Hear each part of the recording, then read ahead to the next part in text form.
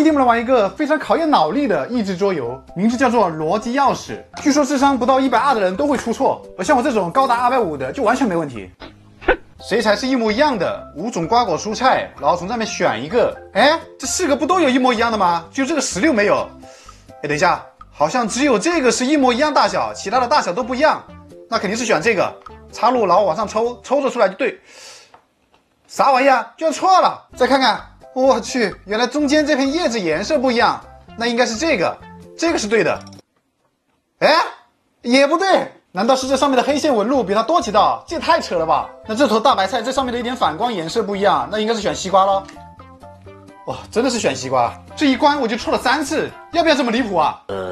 哪一个机器人能完整的拼出来？这个机器人的部件比较少，但头顶的这个天线没看到，这是它的头，但没有身子。这两个机器人的左手、身子和脚是一样的，那就看头和右手。这个头好像没看到哎，那只有它咯，肯定它是对的吧？我不信这还能错，对吧？找出对称图案，这感觉每一题都不简单。我们有排除法，这个触须被挡住了，错的；这个被断开了，也是错的。再看翅膀上的颜色，这里有2个绿色，它是没有的，那肯定是这个对了。对吧？谁被剪烂了？这一下真认不出来啊！哦，不对，你看这里有一个尖尖，应该是这个3或者5，对吧？然后这里有一个这样的，是3吧？肯定是3，错了我就。